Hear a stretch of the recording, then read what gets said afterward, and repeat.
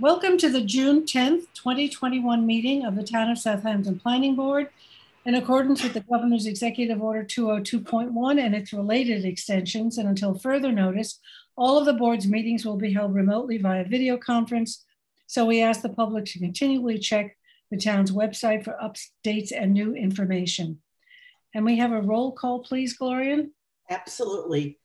Chair LaFaro. Present. Vice Chair Finnerty. Present. The secretary is here. Board member Zuccarelli. Present. Board member Long. Present. Board member Catalinato. Present. Town attorney Murray. Good evening. Thank you. Can you please join in for the Pledge of Allegiance? I pledge allegiance to the flag of the United States of America and to the republic for which it stands, one nation under God, indivisible, with liberty and justice for all. Okay. We have two public hearings this evening. We have applicants and members of the public standing in via Zoom webinar, which is being moderated by CTV. Charles Certain will be muting and holding the speakers in a virtual waiting room until it's their time to give testimony before the board. A reminder that applicants, agents, and members of the public speaking should state their name and address for the record. A further reminder that despite the Zoom environment, all comments should be directed to the board and not to other participants. The link to participate in this meeting via Zoom can be found on the town's website. The meeting is also being live streamed on the town's website on the town clerk's meeting portal. If you're having difficulty accessing the meeting, visit the town clerk's meeting portal and click on the instructions link. Public comments can be made via Zoom, by email, or by uploading them to the town clerk's portal on the planning board's page. You'll see on that page a button you can click to upload your comments. Please do not use Zoom chat function to register your comments. Any comments made via chat function will not be included nor made part of the record. Instead, you may either speak at the hearing or submit your comments in writing after the hearing. Board members who must recuse themselves from any application will state so on the record and will be removed from the meeting until the end of the hearing. Board members, unless otherwise stated at the end of each hearing, these applications will remain open for written comments from the applicant and public for 30 days. Those comments can be made by email by uploading your comments on the town clerk's portal under the planning board's meeting page. Additionally, in accordance with the governor's orders, these hearings will be recorded and transcribed and will be made available to the public. Thank you.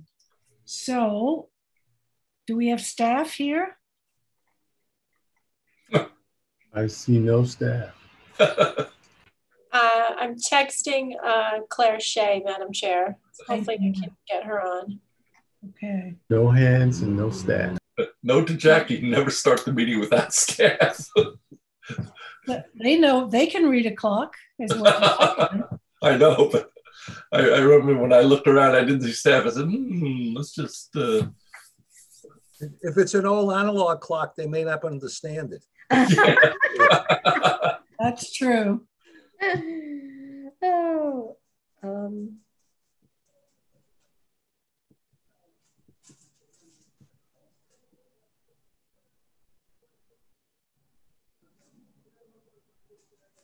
So we have loaves and fishes first.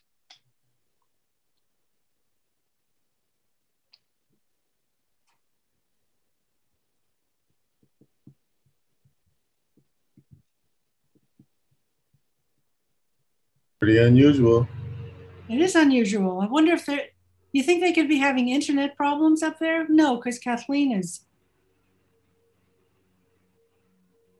Staff is usually gone home for the evening session. Claire? Usually she goes home. Madam Chair, Jackie Fenlin's going to jump on. She just needs about 2 minutes. Okay. Claire was supposed to be heading home, so hopefully everything's okay. Right, she's probably stuck in traffic. Yeah. For sure. It's been really difficult everywhere. How is it west of the canal? Terrible. Yeah. Terrible. Yeah. Terrible. And that intersection is a real trauma. Nightmare. By the Put canal. over the bridge, near the bridge. Yep, that is a trauma. Oh, that's going to be a trauma. Were you on the board, Robin, when we had the 2 highwaymen from Suffolk? Yes, well, I was. They absolutely refused to listen to anything. I know. Yeah. We talked about the box, not to have that U-turn. That U-turn has got to stop. Somebody's going to get killed.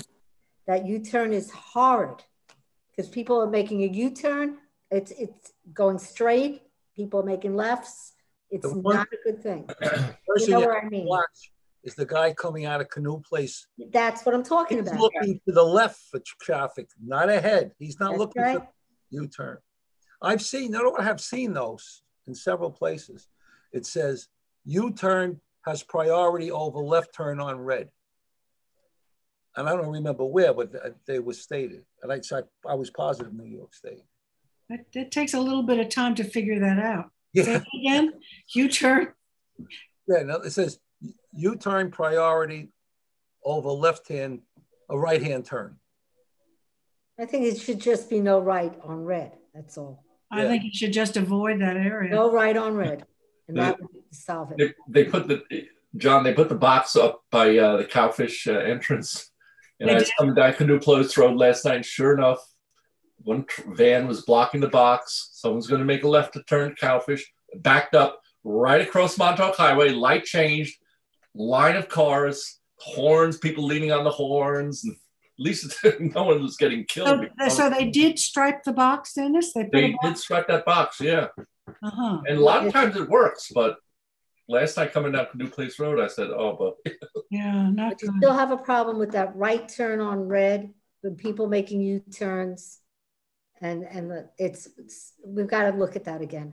I go that all the way. If they do that, I'm going to have to come through Hampton Bays, or at least use Old Riverhead Road up to where the railroad bridge is. Yeah. Yeah. Believe it or not, downtown Hampton Bays kind of functions. They have the turn signal, Ponkwalk, and I found myself going right through downtown. Yeah, we're fine there. But how did you come into downtown Hampton Bays? Well, you either have to come in from, the Macy's shopping center or over the canal.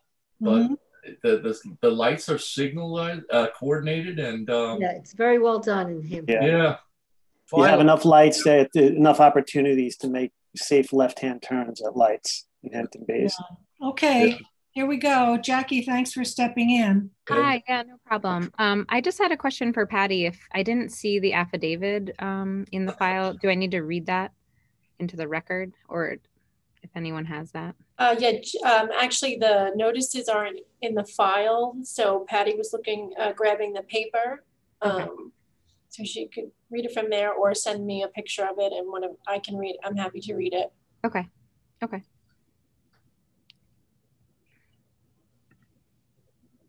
Who else is around, Jackie? It's just me, and I have the site plan and everything ready to go. Okay, I didn't see the affidavit in the file. So I was just trying to look for that. Well, I can tell you that the affidavit, I have a copy of the affidavit of posting and mailing, and they are acceptable. Oh, sorry. I think I'm meaning like just the actual notice that we're waiting for. We actually need to read that into the record. The notice. The meeting notice. We should, yes. All right. Let me see.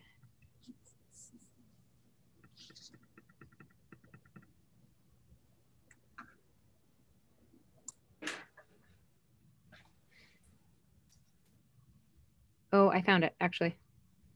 You did? I did found it. I found it, yep. You found it, okay. Yep. I can read it, yeah. Okay, good. Okay.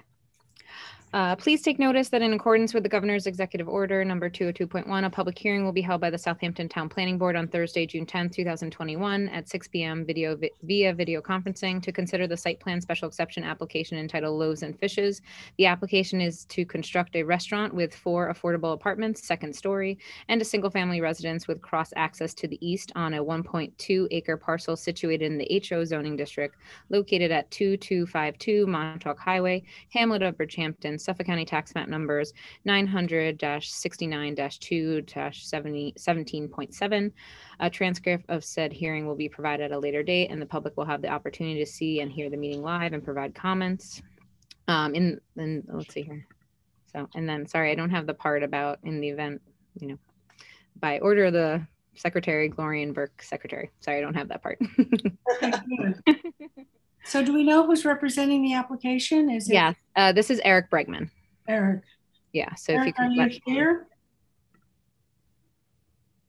Charles, can you? Coming in. Okay. Incoming.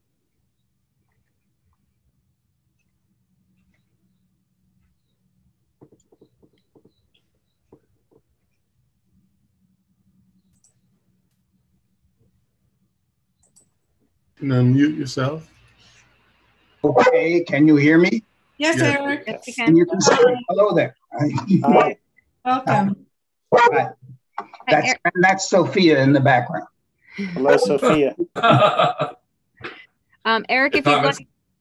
Oh, sorry. Let me put her outside of the room. Sorry. She's not moving. I won't waste time. Eric, your name for the record, please. Eric Bregman at Eric Bregman PLLC, 10, excuse me, Gingerbread Lane, East Hampton, representing the applicant. Well, give us a brief overview of the application. Yeah. Sure. Eric, would you like me to share the site plan as you're describing it? Sure. Okay. And I have some stuff so I might want to share too, but let's just. Okay.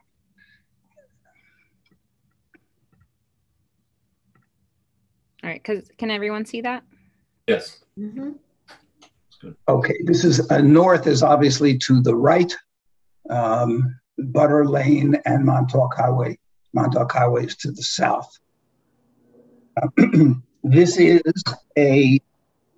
as mentioned, a restaurant, a neighborhood restaurant for senior affordable apartments on the second floor and a single family residence in the rear.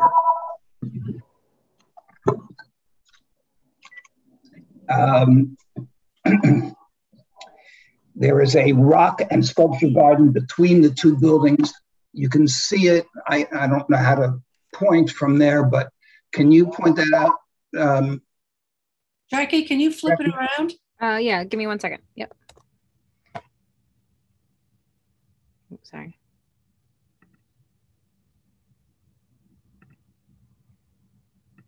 Okay. Nope. Oh. In the middle, I have my cursor on it, but you can right there. That's a rock and sculpture garden between the two buildings. There is cross access and parking with the Bridgehampton Inn and Loaves and Fishes to the west, right to the east, sorry. And the traffic flow for both properties is controlled in that the entrance, it is entrance only from Montauk Highway, no exit. And the exit, that's right, exactly right. And the idea is you're to make a left turn on the highway, you go outside of onto Butter Lane and then down. And this was, Dennis was pushed very hard on this when we did the site plan for the Bridgehampton Inn to the east, and it's come to fruition.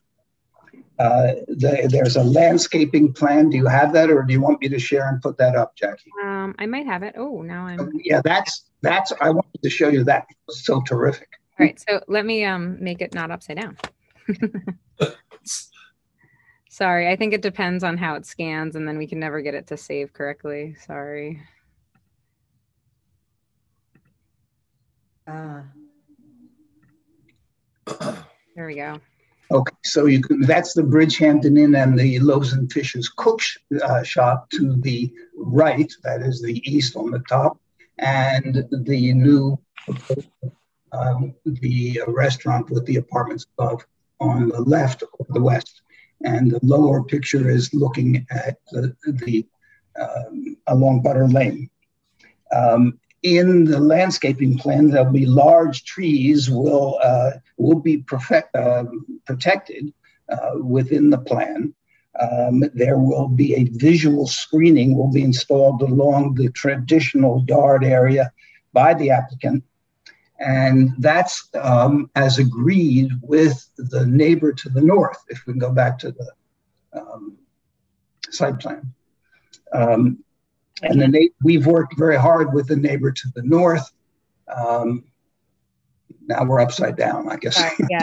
Every time I change it, it changes everything. I'm sorry. But this is the north right here. It's the north. And if you see along that border, if you can get the landscape plan, you will see that there are a very dense screening there. And we worked hard with the neighbor to the north. We've agreed on a covenant which requires us to keep that, to install and maintain that screening.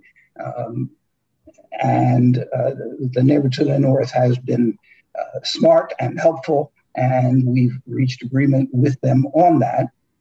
And also they've been helpful and had good input on the lighting plan, designing fixtures, etc., so that it's both technically and aesthetically works for everybody. Technically in the sense that none of the light spills off the property at all, and also it looks pretty and it works well. The design, as you saw from the pictures, oh, I'm sorry. Are we back? Okay. Yeah, no, I can bring it back. Okay. The design, as you saw from the cover picture,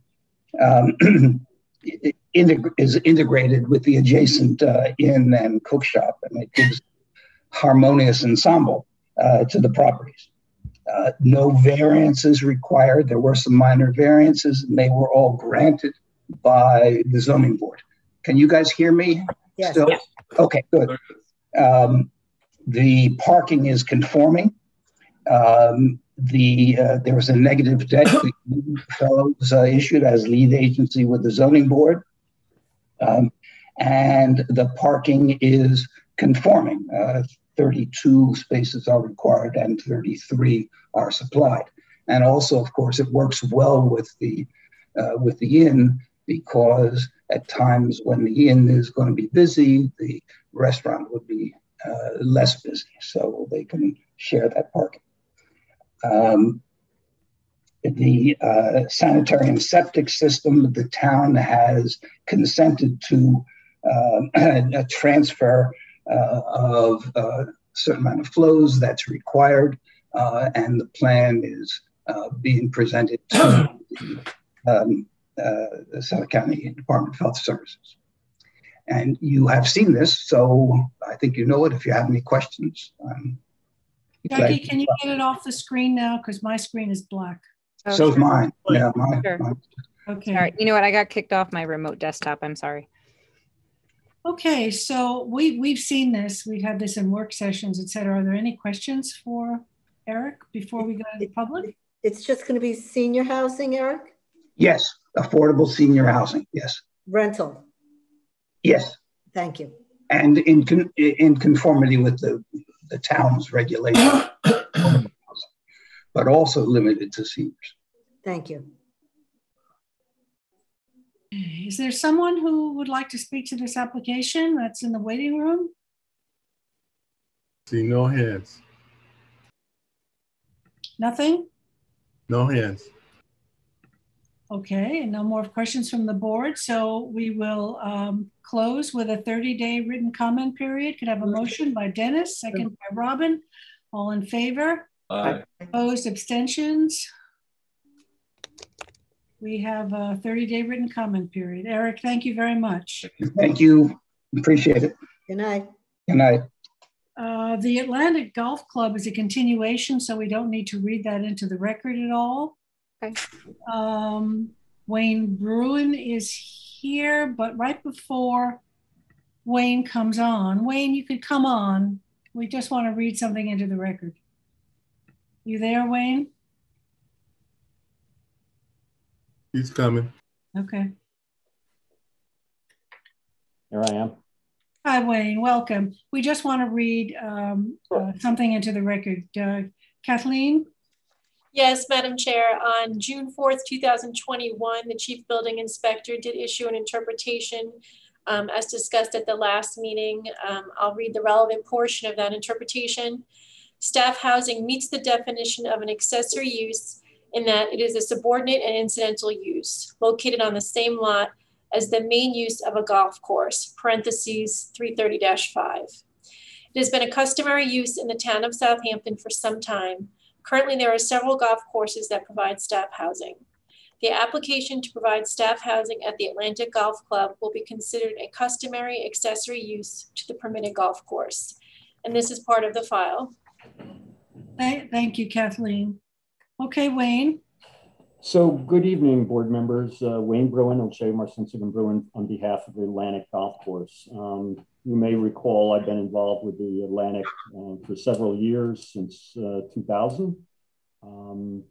And recently, based on the comments raised at the public hearing, they asked me to get involved in this current application. I did have the opportunity to review the public hearing comments and review the file and the notes.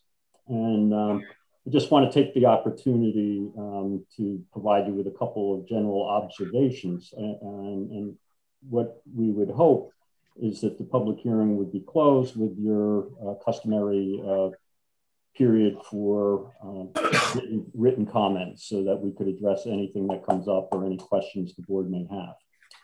So reading the letter from the building inspector takes away a lot of what I needed to say, but just for the record, I need to address the comments that were raised by the public in the past and just perhaps educate those who may not be fully familiar with the history of the Atlantic Golf Course. The board will recall that the subject property was once a working farm with multiple dwellings and farm buildings, including in those multiple dwellings was the use of the buildings for housing for agricultural labor. In the late 1980s and culminating in July of 1991, the planning board approved the site plan for the Atlantic Golf Course. And those plans included the conversion of at least 2 of the dwellings for maintenance and staff housing. So early on, and the application and where the building inspector is saying it's a customary accessory use, goes back at least to 1991 in the Atlantic Golf Course, if not before that. The reason I say that is many other golf courses have that, including some of the older golf courses, National and Shinnecock, and I'll mention those later. But after the planning board approved the golf course in 1991, in 2000, the planning board approved the conversion of a storage building for additional staff housing. And I think there was a recognition at that time, and this is in the record, and it's in your record on many golf courses, is that there was a need to provide workforce housing, if you want to call it. That's the current term, but staff housing or employee housing on the property, particularly with a golf course, which was seasonal and everybody commutes. And these golf courses are all in residential zones. So to more or less help alleviate the traffic and the commute and et cetera, many of the golf courses were seeking and obtained approvals, both from the planning board and the building department, for staff housing. So in 2000, there was a conversion of a storage building to additional staff housing.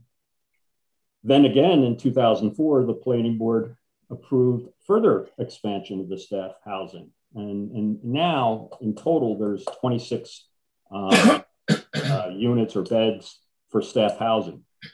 However, and why do we need this? Well, the Atlantic Golf Course employs well over 100 seasonal employees. And so you can see we're only accommodating 26 of those at the present time. So there has been a need, and it's also an employment issue for our local golf courses, because to get qualified people in some of the key spots, the housing incentive and the provision for housing becomes important. And it takes, of course, the commute and taking people off the road. It's interesting, the comments we received were characterizing the staff housing as a prohibited multifamily dwelling or a motel use. And it seemed like without their review of the record on this golf course or others in what was now recognized again by the building inspectors, it's been a long-standing determination by both this board and the building inspector that staff housing is a customary accessory use. You already pointed out, but just for example, National Golf Links had originally, when it was first established, in its clubhouse staff housing, and then realized they needed more. A building was built. And more recently, when the planning board approved a new maintenance facility, they also approved adjacent to that additional staff housing. Shinnecock Hills has staff housing. Southampton Golf Club, I represented them when they obtained. And today I saw on your agenda, you were signing site plans for staff housing at the bridge. So clearly, I think this board recognizes that it's been a customary accessory use. And here, the determination that it was a customary accessory use on this property was made when this board approved it in 1991, let alone the previous approvals. So this is not a new determination that the building inspector is making. He's affirming that which has already been made. Changing subjects for a second, there was claims we read by an attorney that the planning board staff has not reviewed the application or provided this board with any guidance or a report. And I believe the board knows that, to the contrary, that the staff and the planning board have had not only the benefit of all the review previously in the many years and different variations, more recently, the changes to the driving range and that sort, but also you had the benefit of the pre-submission report back in November, where this board reviewed the application as a pre-submission, had a hearing, and adopted a report November 12th, 2020. And you provided recommendations and your insight as to compliance to the code. But more importantly, you also, in this spring, on March 17th, 2021, after the application was submitted and after review and preparation of the necessary environmental assessment forms by the staff, you adopted a negative declaration under secret. And basically saying there's not going to be a significant adverse impact to the environment. And so there has been review despite the allegations to the contrary. So there was also a comment, and I just want to clear the record, there is a proposal that the Atlantic Golf Course has more or less is agreeing to, which was recommended by the planning board. And that has to do with the extension of the existing trail. So back in 1991, when the planning board approved this, there was a trail easement that was along the entire northerly side of the Atlantic Golf Course. It terminated, however, at the shores of the pond. And so more recently, when the board referred this matter to the Trails Advisory Board, and they provided their comments, they requested that we consider granting an extension of that trail so that they could get out to Scuttle Hole Road. And the map you're looking at is actually prepared by the planning or the town. I don't know exactly who, but it's based on the recommendations of the Trails Advisory Report. And the two routes there are all based on, I believe, somebody in the Trails Advisory Board GPSing those. And so to that extent, the extension is being requested by the town. The Atlantic Golf Course is willing to consider that, and as has been indicated in the record. And in fact, we're willing to consider it in the two alternative locations that were previously submitted by Mr. Panza on behalf of the golf course. Clearly, and this was a recent comment, clearly we cannot grant an easement over an adjoining property, and I don't think it's either the board's intent nor our ability to do so. There were also a number of comments, which I have to just briefly mention as to staff housing and expressing, particular adverse impacts due to the residency of the staff. And they're not based on what I would characterize as any empirical evidence. It's more emotional evidence. The Atlantic Golf Course has never received a complaint as to any of the activities or impacts that were alleged by the opponents for the existing housing. Nor am I aware of any complaints of any staff housing to any golf club that were raised, and they're just out of place. We want to point out, and if the board would like to see, we can provide, Atlantic Golf Course has a strict standards and a contract for their employee housing. And among the things, for example, there's no cohabitation, visitors must be approved, there's a strict drug and alcohol policy, and all their standards of conduct that relate to their employment also apply to their housing. So to suggest that there's activities and parties and all the other comments, I think they're out of place and really shouldn't be considered here. Two elements, and I'll let Tony Panza just make a couple comments. With respect to the environmental aspects, we have received a copy of the Conservation Board reports. We believe we can comply with everything, but there is one recommendation that Mr. Shea and the Conservation Board has made.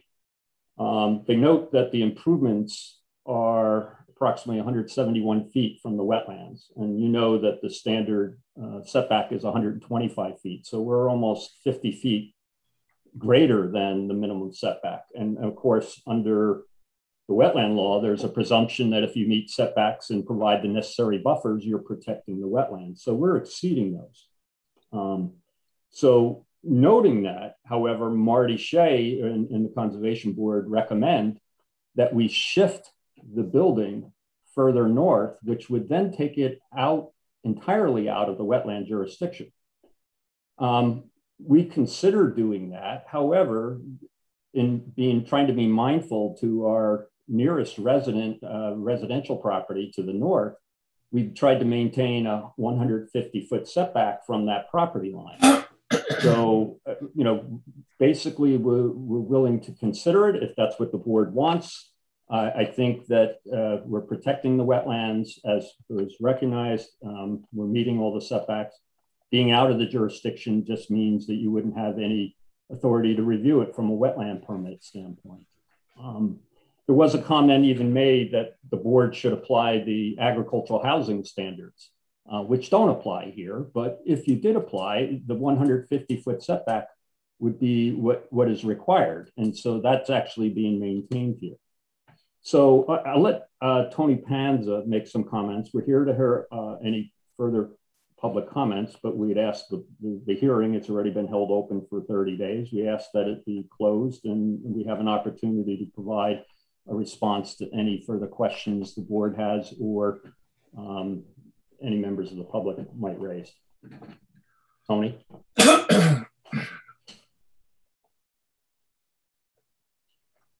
Tony here?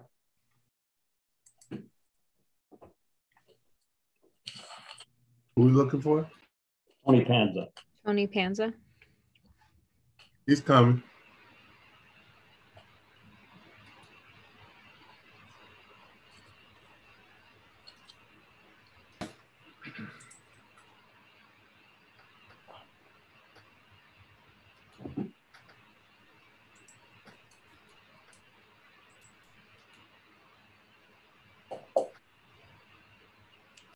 Sorry about the sun. Is the microphone okay? Yes. Yes. Wonderful. Jackie, is it possible that I could bring up an image? Absolutely. Tony, please identify yourself for the record. Tony Panza, New York, architect for Atlantic Golf Club. Thank you. And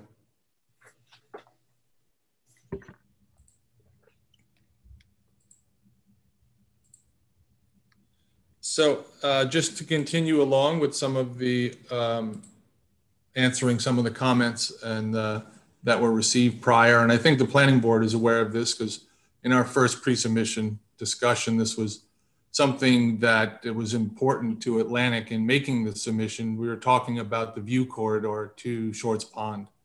And in our landscape plan and in our location of the building, we wanted to make certain that we brought this project forth that this view corridor would continue. So I took this photo today just to make certain that it was up to current. And you can see the planning board notification sign there. You can see Shorts Pond.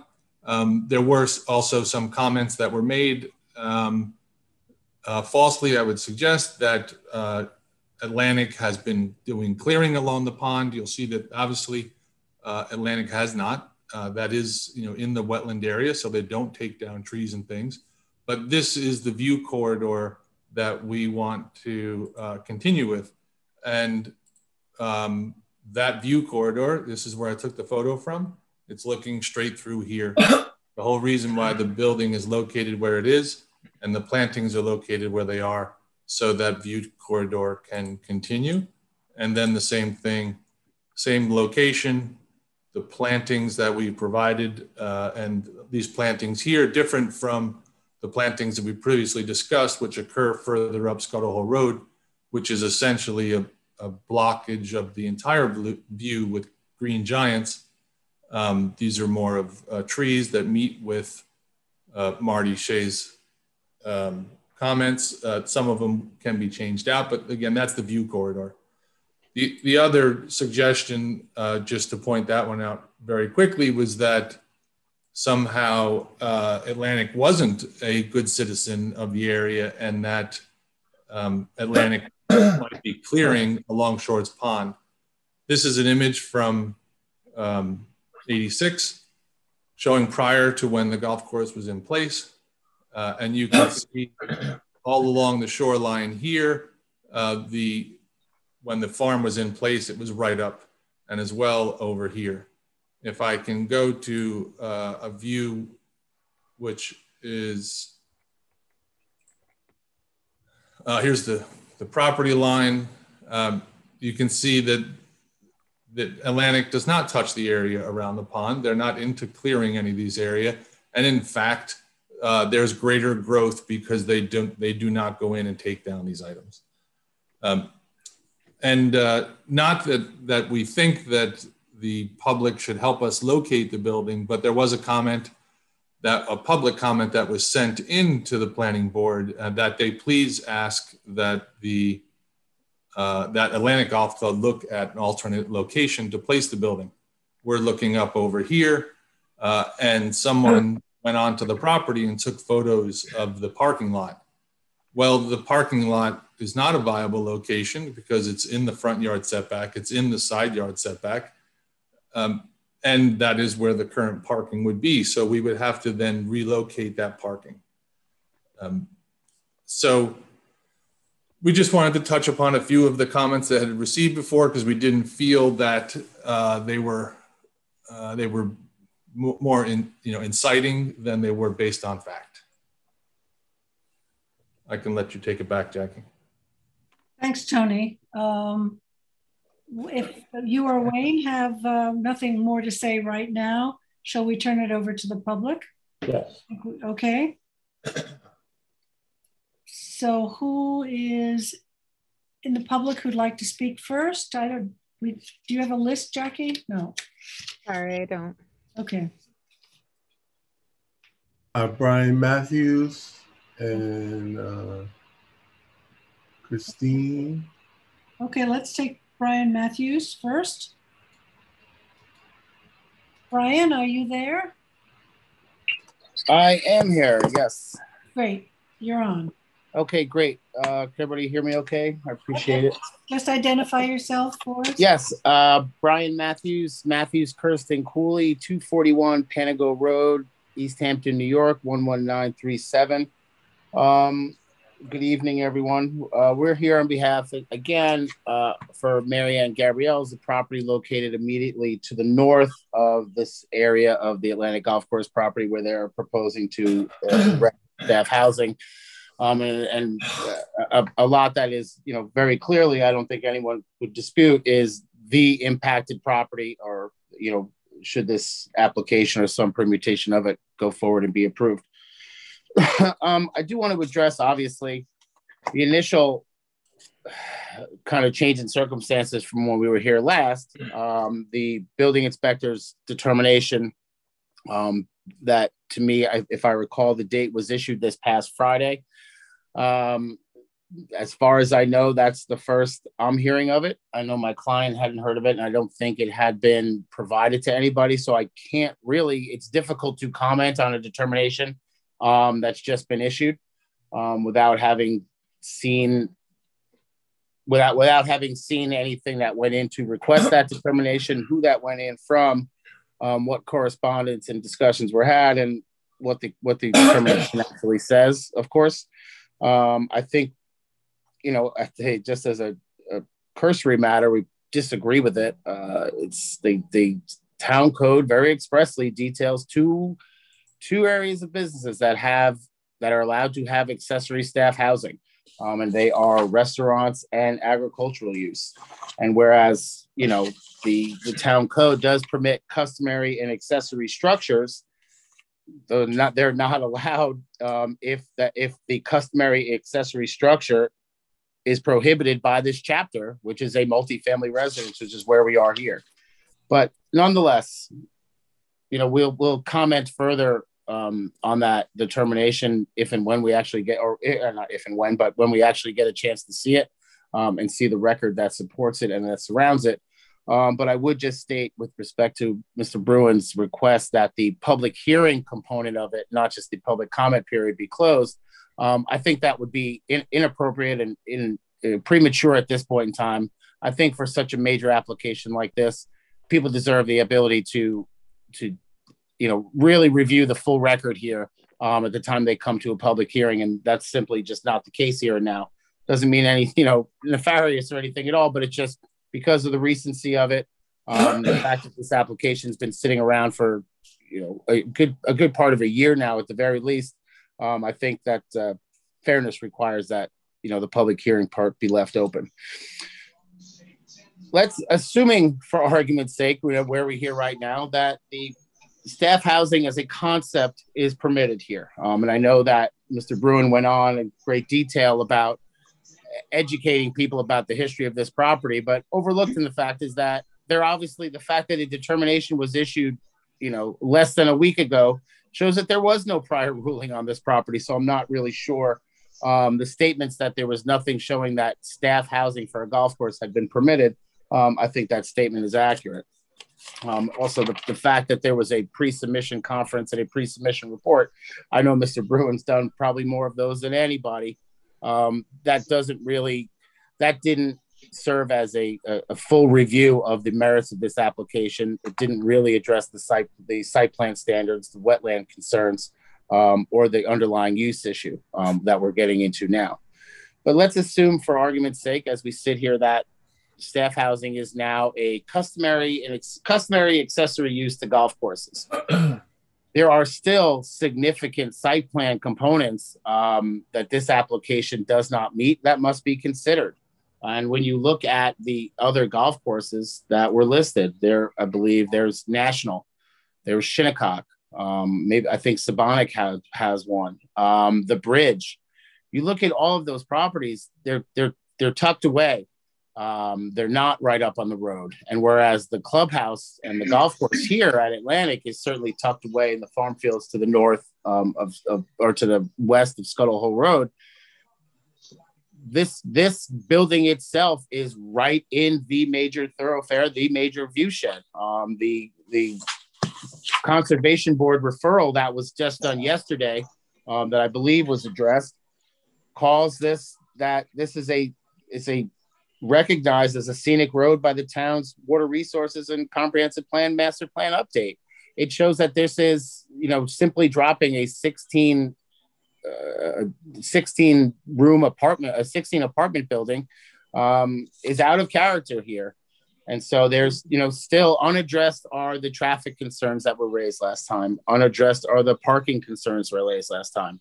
Still substantially unaddressed until just a moment ago. And I still think inadequately addressed, with all due respect, are the viewshed concerns.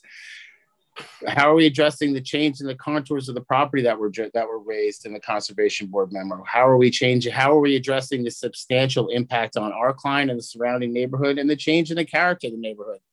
All of these reasons show that, as we sit here right here and now, even though the use issue may at the time being seemingly be resolved, the entitlement to the site plan to have this it is in essence a transient motel. They can take issue with that, but that's what it is. And you can call it staff housing. That's who's living there, but it's nonetheless, it's 16 unrelated people living in the same building. That's what that is. So it's transient, it's multifamily. You can take issue with all those things and dress it up and call it staff housing. And sure, staff housing is an important issue out here. Southampton, East Hampton, all across the board. No one denies that, but that doesn't serve as a rationale to have such a substantial project pushed through without really addressing these issues. And so that's where we are right now. We think that there is, we'll vet the use determination and see what it says, as I mentioned, and see what went into it when we get the opportunity. But there are significant site plan concerns here, and the undeniable fact that our client's property will be severely and uniquely and forever impacted by this 16-room apartment building, out of character, dropped in the middle, right next to her house, as far away from all of the Atlantic improvements as they could get it. We'd like the opportunity to address that further. We think that the applicant has inadequately addressed those, and they should address those questions.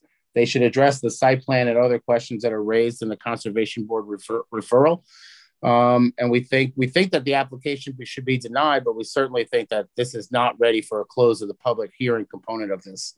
And I know there are also significant wetlands concerns, but I believe my colleague Chuck Bowman, who you all know, is going to address those probably more eloquently than I can.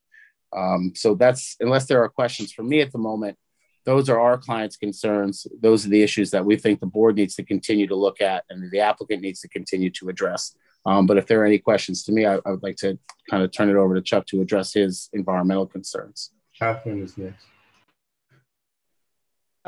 Good evening, Madam Chairman, members of the board. Can you hear me? Yes. Yes. You see him? Good. Yes.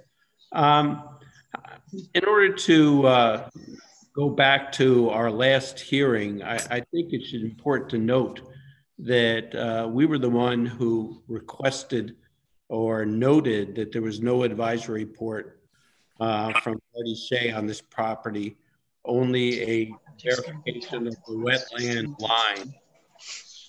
That advisory report I found very interesting, and I agree with Marty wholeheartedly. Shorts Pond is a critical environmental area. Excuse me, can I ask whoever has an open mic to please silence it? Catherine Pruitt, can you mute yourself? Thank you. Okay, they're muted. Sorry, Charles, go ahead. No, it's okay. At least it wasn't my dog barking. As I was saying, Mr. Shea was only requested at first to verify the wetland boundary, which is certainly correct. In his advisory report, he did designate and confirm that this is a critical environmental area as a headwater pond to a whole system of ponds heading down to Mecox Bay. I know Shorts Pond very well. I have done ecological resource management work there.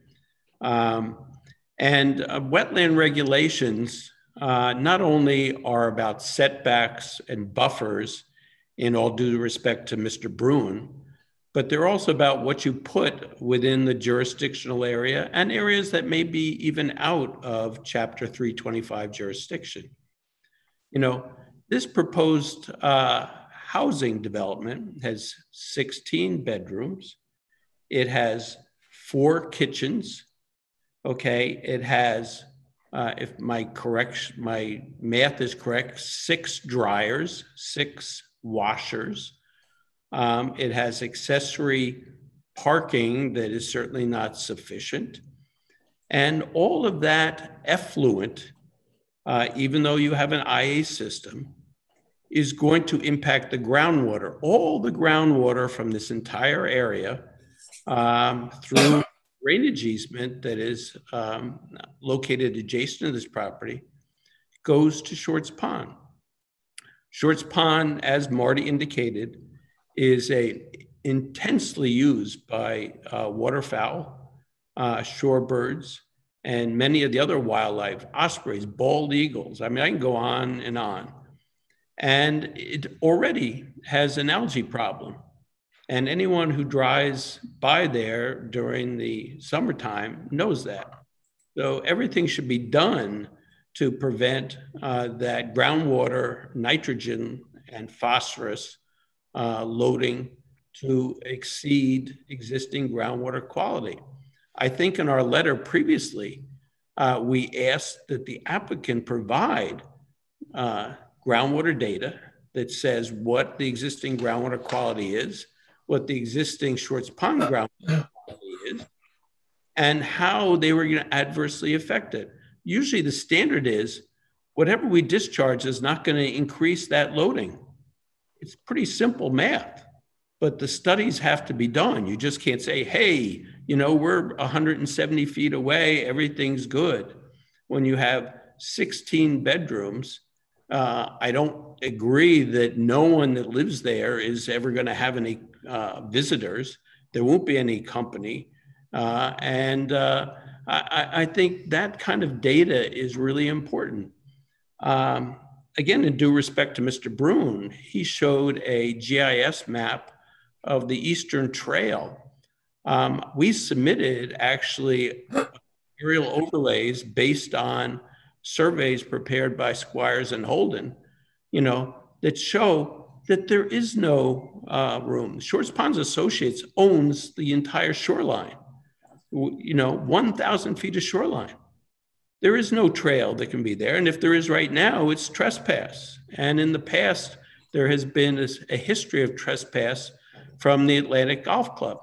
I myself had found deer stands there, posted signs by Atlantic Golf Club, and have actually taken them the surveys, showed them where the property lines are. So in that case, I think that whole trail mitigation is something that should just be discounted completely. Mr. Brune also talked about the workforce housing, that this is a accessory use that has been established.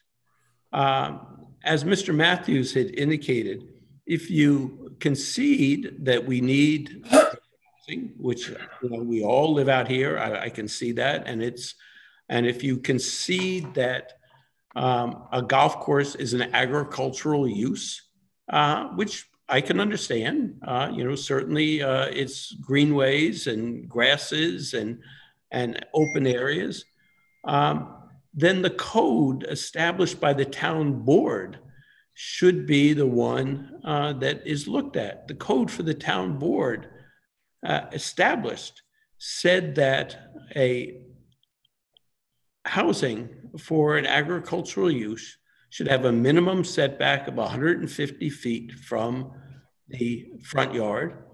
And that should include all accessory structures. All accessory structures should also be 200 feet from any side yard. Mr. Brune failed to mention that those setbacks include accessory uses, accessory structures, as in parking lots, any such uses. This building is only 80 feet from Scuttle Hole Road. Marty did go into great detail on the value of Shorts Pond and how this could be effective. I believe some of his further request for analysis of view corridors is certainly correct. I believe my request for groundwater data and nitrogen and phosphorus impacts to Shorts Pond is paramount if you were going to protect Shorts Pond. I certainly was the one who submitted a letter saying there's other alternatives. You know, when I've looked at these other golf courses, as Mr. Matthews has indicated, you know, they are tucked away. Even on Atlantic Golf Course, converting an existing building to staff housing, it's all screened. The parking lot, their own staff parking lot is heavily screened. Mr. Brune indicated that you couldn't put it in the parking lot, or maybe it was maybe it was Tony, I don't recall, because you didn't meet the side yard or front yard requirements. This one doesn't either. So certainly it could go to an already screened area, and the staff parking could be put up near the maintenance yard. You have room to do it without impacting Shorts Pond, meeting setbacks, and not impacting any of the view corridors and neighbors. I'll conclude in indicating that, I agree with Mr. Matthews. This project is far from ready to close a public hearing. We've asked for additional information.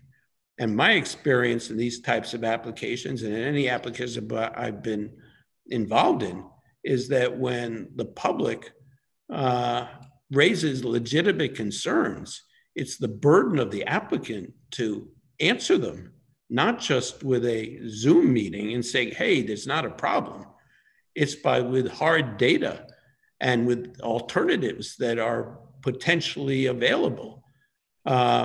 Because, otherwise the burden to the applicants, Shorts Pond Associates and Mr. Matthews' clients is tremendous. I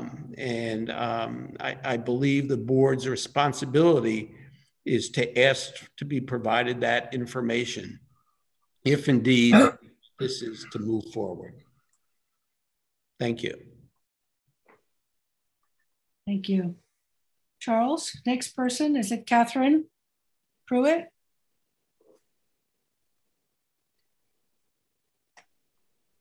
Charles? Yes. Can you hear me? Yeah. Hello? Yeah, we can hear you. Okay.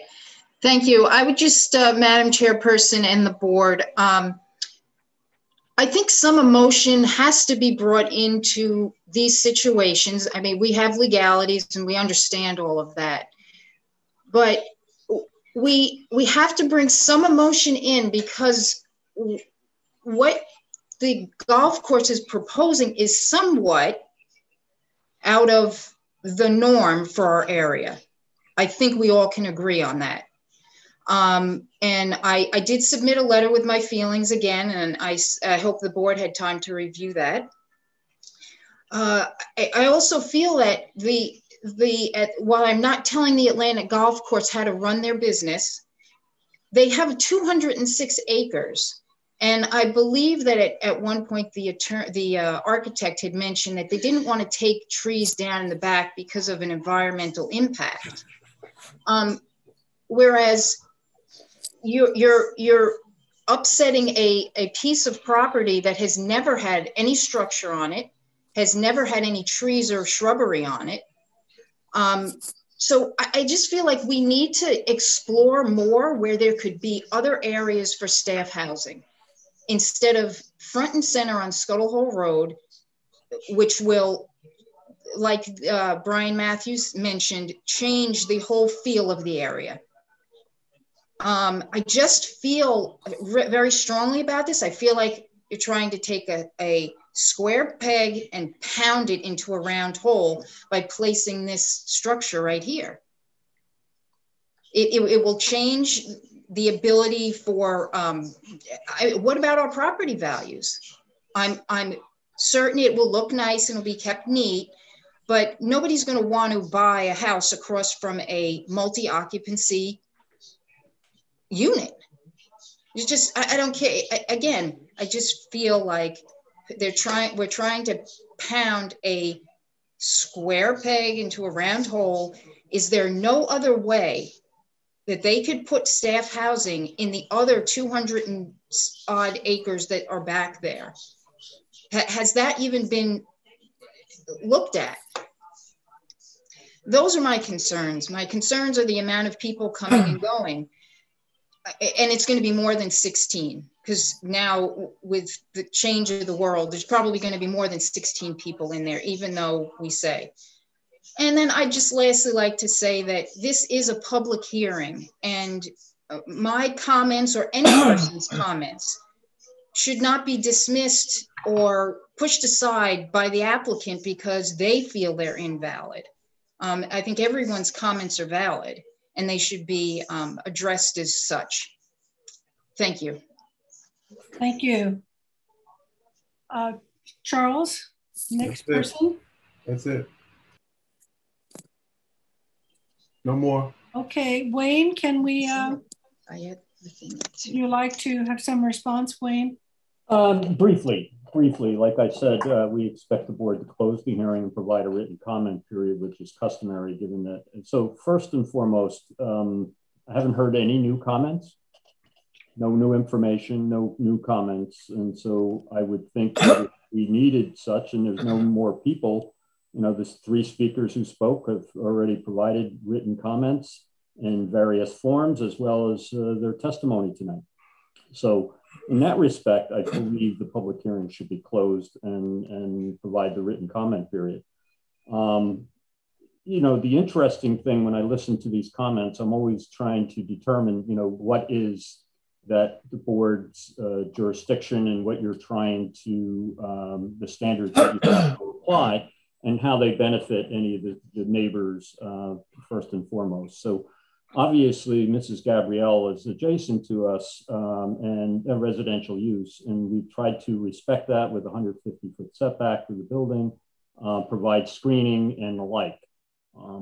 As to Mr. Bowman's clients, Short Ponds Associates, they have 2 vacant lots that are significantly closer to the wetlands and have other wetland issues. In fact, he put into the record proposed house plans and setbacks and so on. And yet I wonder if the same information that Mr. Bowman is seeking is, he's provided that if and when they decide. I would submit that that similar analysis would probably show the 2 houses would probably have more impact than this.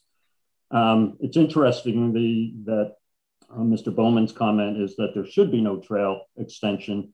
That was the request of the board as well as the Trails Advisory Board. Of course, Atlantic will accommodate the planning board either way you go. If you want no trail, we'll not extend it if it's the other way around.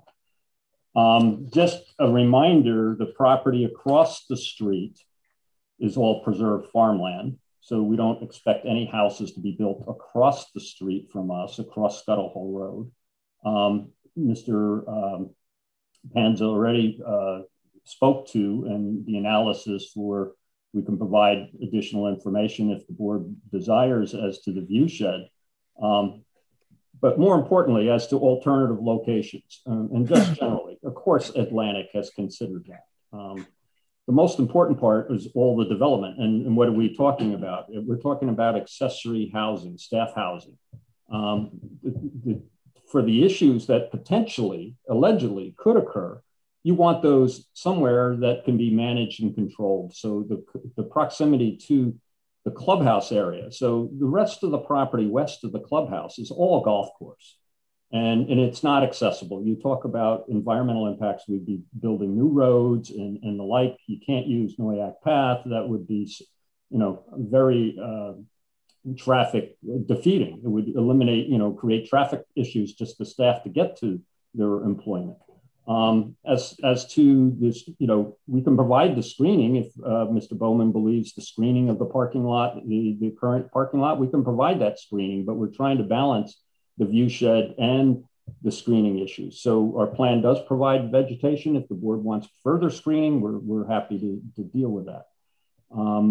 As far as other locations, all the other locations on the property are either in the other view shed on the other part of the pond, or they're within the wetland jurisdiction. So that would eliminate the possibility for that. And as we indicated before, replacing the existing parking lot, we're maintaining an 80-foot setback from Scuttle Hole Road.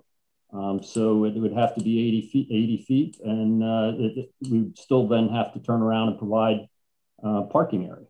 And where would that go? So the Atlantic Golf Course, along with the board, through the pre-application, we considered it. This has been in consideration. I can tell you, and everybody remembers Rick Van de Keith, who was one of the planners involved with the Rayner Group, who did a lot of the surveying and engineering for the various plans throughout the years and the original golf course. We approached this issue probably 10 years ago in the development of this staff housing 10 years ago and talked to staff about this in a variety of forms. So this has been on the table a long time in consideration and considering the alternatives on the property. But I don't want to belabor this, but I believe that we can address any and all the comments or any of the questions the board has if you have any further questions as well. Thank you. Can I very quickly, Madam Chair?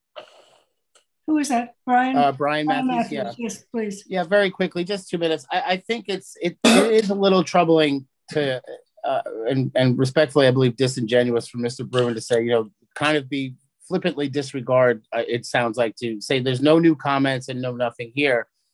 I think that's part of our concern, and I think Chuck mentioned that as well. I think this board has for a substantial project in a scenically, aesthetically, environmentally significant area. And the board, I think, has an obligation to demand that the applicant provide a little bit more information here. And so part of the reason why he's able to perhaps say, I'm not hearing anything new, is because except for the building inspector's determination that was read at the beginning that no one's seen or knows anything about, there's been no new information put in. None of the information that's been requested and identified as being necessary, both by my office, by Chuck's office, by the concerned neighbors, and by the Marty Shea. None of that information is here. No additional information on no traffic study, no parking, no view shed analysis, none of the water data to show any impact here. They just haven't provided that information. So it's very easy to say you don't have anything new to say when we're repeating the same concerns and the same requests for information. If and when they provide that additional data and that additional information, I'm sure the board, planning staff, and the concerned neighbors will have plenty more to say. And we think that's why that's not appropriate to handle for the first time and just a written submission. We think that they should put in additional information to substantiate, to address these concerns. Maybe they are able to address them, but that's the point of this public process, to give the public to address this board properly in this function, whatever the applicant puts in. So they should be required to supplement their application to put in this requested information. They should be able to have opportunity to respond, and then a follow-up opportunity to applicant and the neighbors to address this board in the proper fashion, not in just a written submission period. We don't think that's appropriate, particularly in this instance where you have such a fundamental shift of the building inspector's determination and no additional data to be put in to ask for the public hearing to be closed. And for that reason, among others, we ask that it be held open. Thank you. Madam Chairman, Chuck Bowman, if I could comment briefly. Please. I find it incredible, having worked on many, many applications, that respectfully, Mr. Bruin would just say there are no alternatives and that we're supposed to agree that that is factual. There are alternatives. There's 206 acres on that property. There are alternatives, but we haven't been shown any alternatives. To say that he has met buffers, yes, that is correct. But buffers are one small component of ecological impacts that you have to look at. And we've been told, well, there aren't any. Well, let's see the data that says that there aren't any. That is what is asked of every applicant, and certainly should be asked of Atlantic Golf Course. And again, respectfully, I've been at lots of hearings when I've been asked by Mr. Bruin to provide that with their consultants. So I think it's really important that we get the data out here. In regards to the trail and the adjoining Shorts Pond lots, obviously when those lots get developed, they're going to be developed with a single family residence that is going to have to meet setbacks and sanitary requirements. They're not going to be developed with a 16-bed workforce housing. So the comparison is a little illogical and I believe out of place in this particular instance. I think all the public is asking for here and the adjoining owners is that data is supplied so that you can look at alternatives. You can see what the health of Shorts Pond will, whether it'll be impacted and how that should best be cited. Shorts Pond is a gem. So regardless of who's doing the developing, you know, it has to be looked at and the data provided, regardless of who it is. Now, I know the board is probably aware that the Southampton Press just did an article on this application. The first notice today in the press that allowed the public to know that this application is pending. I think it's only fair that other people who may have an interest in it, as in the Conservation Advisory Councils, some of the local ecological organizations, also have a chance to raise the questions that I have raised and be given the opportunity to the answers. The applicant, it's not my job to do a test well. It's not my job to do water analysis. It's not my job to go to my engineer and say, what is the phosphorus and nitrogen loading impacts are going to be? It's not my job to go to a traffic engineer and say, yeah, there's going to be 16 people there that apparently have no cars, are going to be riding bicycles and walking to the golf course and have no visitors. You know, Mr. Bruin indicated that the traffic impacts to some other road. What about the traffic impacts here? I mean, it's ludicrous to think that those types of assumptions that no one's going to have a car, you know, be adopted by this board. So I think we're just asking for data. You know, maybe it's right. Maybe they won't have cars, you know, but maybe it's right. My last comment is that one of the other applicants, Neil Osberg, one of the neighbors, adjoining lot owners, also sent a letter and asked to participate in this. And I don't know if he's in there or not, but he requested a link, but he did not get it. But he did send a letter. And he's on. And he's on? So yeah, he didn't raise his hand. Okay, well, perhaps he's driving, but I want to make sure his letter was into the record. And all I can say is, you know, in a normal application, I think data is required in order to be able to, and alternatives, to make a logical and informed decision. And I think it's a responsibility of the board to keep it open, ask the applicant to provide the data, and then we can all see what's the best solution to their housing problem. I don't think anyone has a problem with them needing housing for the golf course. It's just a question of where it's located and how to avoid the impacts to the neighbors and the ponds, period. Thank you. Thank you. Wayne, anything? Well, I'd like to respond, but I don't want this to keep going on, and you know, once I say something and then they're going to no, you'll be it. I mean, we haven't heard from any of the planning board members.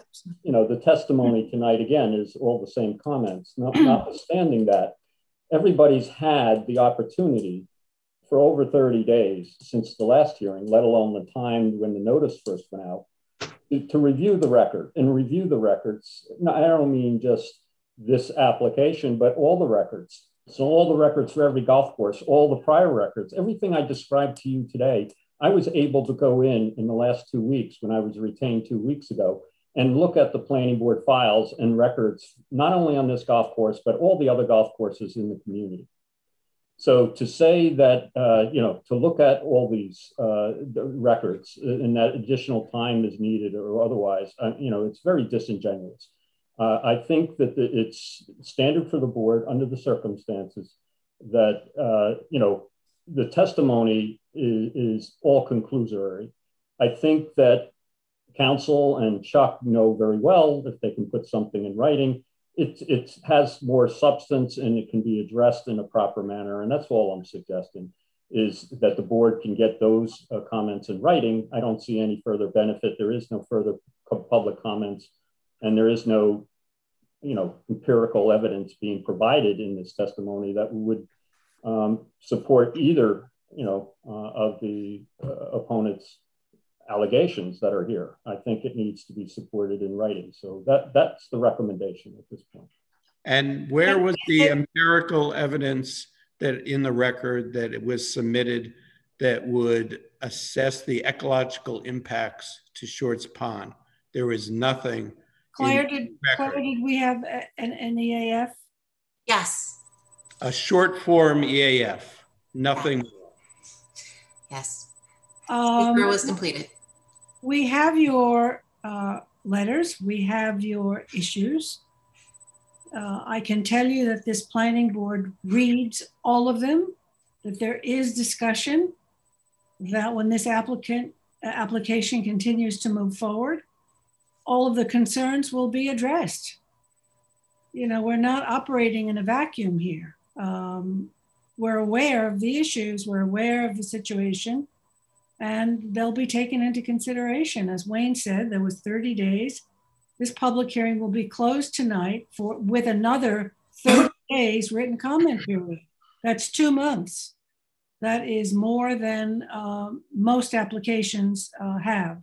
Does anyone on the board, on the planning board, have something to say in support of that, or Dennis? I would support that, but I would also want to add it may be productive to secure the police reports of the staff housing of golf courses for the past 10 years. How many incidents were there? How many responses were there? We were being presented with allegations this is going to be a wild, out of control dormitory style residence, and I'd like to know. We have real-time data over the years of approving these staff housing. And I'd like to know if, in fact, these are troublesome nuisance uses, especially, the police department data is very, very easily accessible. Yeah, that's a good point. That's a good point. But I would support closing, taking written comment as well. Anyone else? Okay, thank you all. I actually have one question for Mr. Bruin. Yeah. Am I pronouncing that correctly? Bruin. Bruin? Okay, thank you. Neil is on too. The trails, are they all on Atlantic, or the proposed trails, are they on Atlantic's property, or do they encroach on private property? Himself, please. That's Craig Catalanato. He's a planning board member. Okay, I just didn't know who was speaking. I couldn't see on the screen. So that's okay. Sorry. I thought it so was... the proposed trails, are they on Atlantic's property, or are they encroaching on private property as well? We're not proposing the trail. This is something the board and the Trails Advisory. So to the extent, now what's interesting is Mr. Bowman has raised the question of where the property lines are, and maybe the surveyors can go out there and plot it. My understanding is that Shorts Pond is no longer receiving all the runoff because there frankly aren't all these farm fields anymore, and they're all grasslands, and there's no more runoff as extensive. Therefore, Shorts Pond, the water level in Shorts Pond has receded somewhat. So therefore, there is upland that is within adjacent to the pond. It could be town trustee property, or it could be Atlantic property. To the extent that the trail could go over that, of course, and I said all along, is we cannot provide a trail on someone else's property, and sounds like Mr. Bowman's clients would not agree to that. So to the extent that we can provide an easement over our property, we're willing to do that if that's what the board wants us to do. Thanks, Wayne. I see that Neil Osterberg is with us to make a public comment. Are you here, Mr. Osterberg? Yes. I'm driving. That's why I'm not on camera. Okay, so please. You're on. Thank you for recognizing me. Thank you for recognizing me. So yeah, so I own 1172 Scuttle Hole Road, which is a couple of properties just to the, I guess it is to the east. And I submitted a letter, and my concern here is that, you know, I think that there's a lot of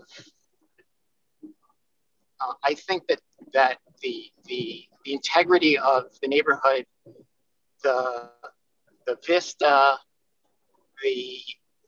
I don't feel like we've gotten answers to the questions and answers to the concerns that have been raised at the last meeting.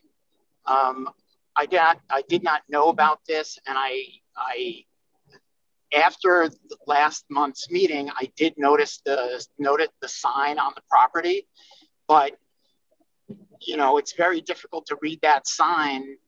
It's impossible to read that sign unless you're on foot. And so I just think that the closing the public hearing period is really not appropriate, because none of the answers to the questions that were posed at the last hearing were really answered.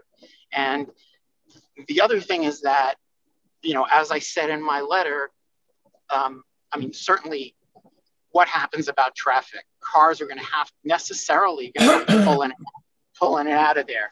It's right on the turn. There's issues with that much parking lot and that much of a structure right in that narrow piece of land.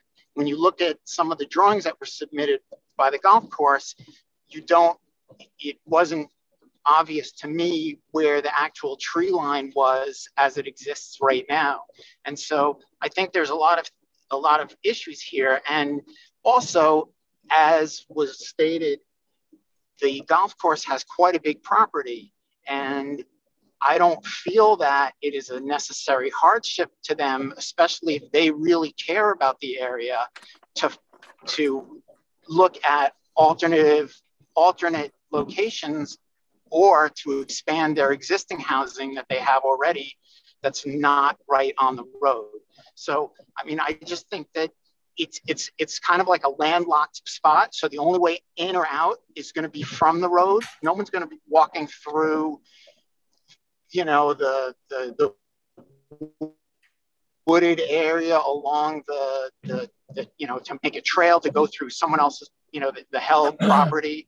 There's no way to get through that way without going on private property. So I know some of these points have been stated by others, but I really think that it is important that this application be held open so that other people can, and what helps is that, you know, if we don't get any answers to any of these questions, substantive answers or responses, then, you know, it's if everything's stonewalled, then, you know, it doesn't give the public we're losing your connection, Mr. Osterberg. So I just don't think that it's appropriate to just say that because 30 days have passed that, and no, okay, so I'll wrap it up. I'm just thinking that I think that the 30-day period without any what was raised at the last hearing means that we should just close it. So okay, thank you. The records are totally open to you. You know, I'm in. All the records in the files are totally open to you. Site plans, aerials, plantings, all of that information is public. Yeah, and the site plans show that it's obvious that the only way in or out that doesn't go on someone else's property would be from the road, and there's no information about the impact that would have, how the driveway, you know, and well, Mr. Pence, he did address that. Have a parking lot right on. We're losing you, Mr. Osterberg, but Mr. Panza did address. Well, I've stated what I think. I think that, okay. Okay. Thank you. Jackie? Yes, Jane Hill. And I want to be very brief. All I want to say is I respect everything everybody here has to say. I understand everybody has a different point of view. But what I really think is I'm going to go back to is the value of these public hearings is the value of the public being aware of what's going on in our community. The article appeared today about this Atlantic Golf Club application in the Southampton Press. I was told it was the most read article on 27 East. I didn't know about this project until I spoke to Marianne Gabrielli, the neighbor, and I own the property over there. I had no idea about this project. So I think what's important is that the public now knows, and now let's give them an opportunity, another 30-day extension to have their response to it. Whatever that response is, I'm sure there'll be people who will support it. I'm sure there'll be people that will oppose it. But let's give people that opportunity. And secondly, going back to what all the other experts have said is, really, Wayne and representing the Atlantic, they really have to come forward and answer some of these questions for us so we can understand traffic impacts, environmental impacts. All we're asking for is a little more information. And I really don't, I know everyone loves to close these public hearings. But in this particular instance, I really believe the public has really been in the dark on this particular application. Why, I don't know. But what I do know is the fact that when it did appear in the paper, it was the most read article. And that tells me something. Well, And Jane, in all due respect, I can tell you that there are postings, there's public notice. We are not responsible if people don't read the information. There is a lot of information out there. And well, what I can say is that we've extended this application once for a month. There's going to be another month's extension. We will ask the applicant these hard questions. I mean, that's our job as a planning board. We will get the answers from Wayne and from Tony and from the environmental review. But Jackie, with all due respect, then how do we, the public, get an opportunity to really respond to that? I felt at this meeting today, I would have expected that the applicant would have come forward with answers to some of the questions that were brought up in the previous hearing. I don't think that's unreasonable to expect. Well, you know, they know what the concerns were. Why didn't they come forward today and answer? All right, look, please address your comments to the board. Okay, well, all right, thank you. Thank you, Jane. Your comments are well taken. The board, could I just have a very quick question. What is the downside to leaving this hearing open for another 30 days? The downside is that the application doesn't move along. It impedes us from getting the information to process the application.